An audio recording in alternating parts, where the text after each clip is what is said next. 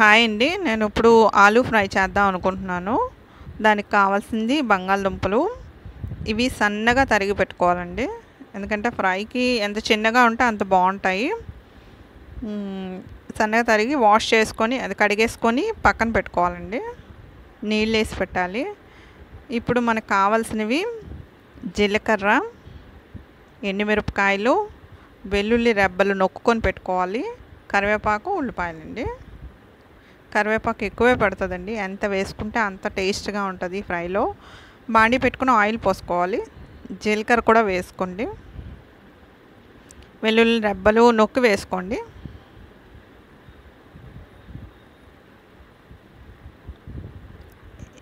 ఇప్పుడు ఎండుమిరపకాయలు కూడా వేసుకోండి. ఇవన్నీ కూడా దోరగా వేగాలండి, మాడకూడదు. మీడియంలో పెట్టుకొని దోరగా వేపండి.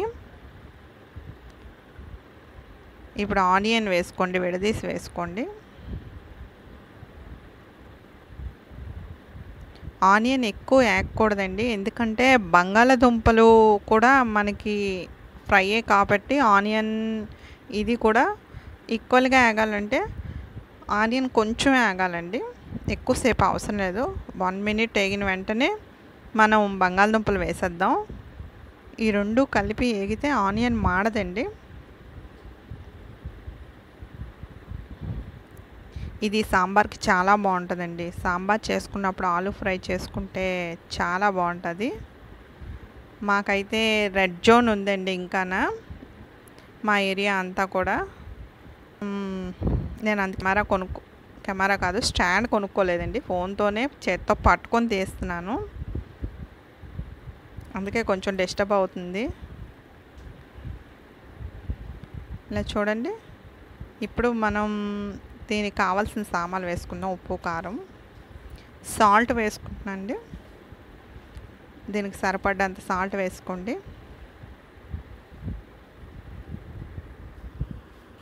అలానే కారం ఒక 1.5 స్పూన్ సరిపోద్దండి కారం. ఎందుకంటే మనం ఎండుమిరపకాయ వేసాము, పచ్చిమిరపకాయలు కూడా వేసాము. ఒక పచ్చిమిరపకాయ, ఎండుమిరపకాయ వేసాం కాబట్టి. పసుపు కూడా వేసుకోండి. పసుపు, కారం వేస్తేనే కలర్ఫుల్గా ఉంటుందండి ఫ్రై అన్నది. పసుపు కూడా మనకి హెల్త్కి చాలా మంచిది కదా. ప్రతి కూరలో వేసుకోవాలి. ఇలా బాగా కలపాలండి అన్ని పక్కల కూడా కలిసేటట్టుగా. నేను అంటే ఫోన్ పట్టుకోవటం వల్ల సరిగ్గా కలపలేకపోతున్నాను.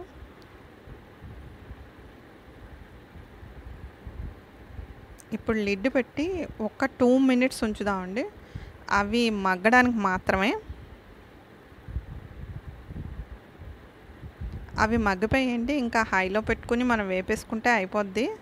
చూడండి, బంగాళదుంప నేను నొక్కి చూశాను, మగ్గిపోయింది. ఇప్పుడు దీంట్లో కరివేపాకు వేసుకుందామండి. ఇంకా అయిపోయింది కర్రీ అంతా. చాలా ఫాస్ట్గా అవుతుందండి ఈ కర్రీ, ఫ్రై. చూడండి, అప్పుడే ఫ్రై అంతా అయిపోయింది. పొడి పొడిగా ఎంత బాగా వచ్చింది చూడండి, కలర్ఫుల్గా. ఇది ఇప్పుడు ఒక దాంట్లోకి తీసుకుందామండి, ఒక డిష్లోకి. చాలా మంచి స్మెల్ వస్తుందండి.